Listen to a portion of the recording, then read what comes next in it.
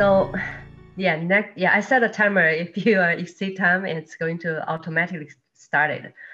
Okay, thank you. Next, I would like to invite Martin Martinez. He's an Latino American worship leader. Yeah, Martin, my friend, brother, it's your turn.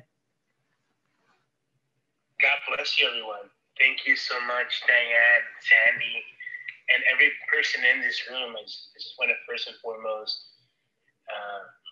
extend our love and gratitude toward the Asian American community, Asians here in the United States in general. You know, we're saddened by the news, this horrific incident and hate, you know, against the Asian community.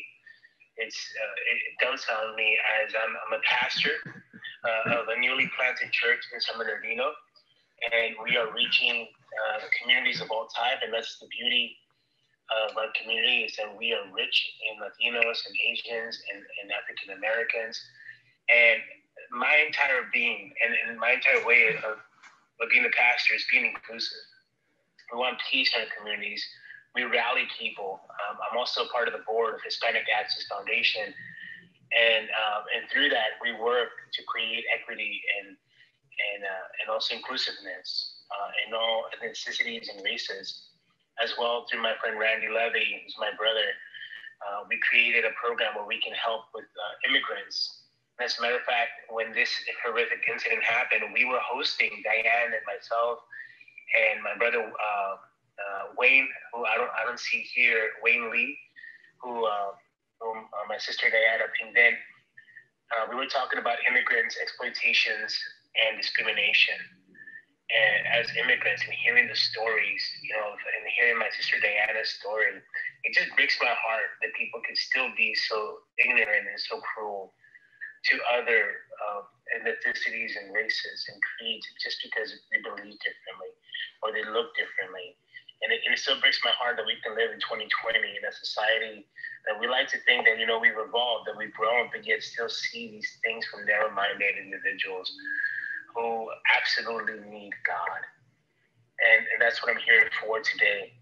I'm here to pray with you. I'm here to stand with you and to end and do what I can, even within the Latino community that can also be very prejudiced, even within the community of Latinos, that we don't, that we make change, and that we change ourselves, and that we empower ourselves and empower our people, empower our leaders, empower those here.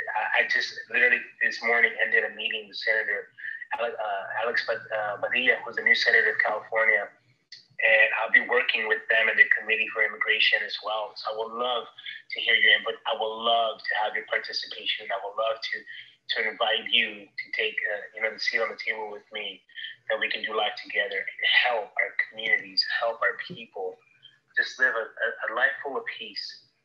If COVID has taught us anything, is that we've been faced with mortality, and we need each other. We definitely need each other, and we need to spread love around, because that's what matters the most. Again, I'm Pastor Martin Martinez. If you wish to pray, I'm here with you. We can create a private room and then come back into the room. But I would love to connect with all of you and just love on you and help you in any way that I can through my connections or contacts or immigration attorneys or whatever you need.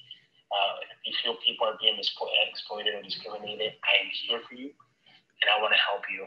Thank you. We're family, so thank you, Diana. Thank you, Martin. We are family for sure, yes.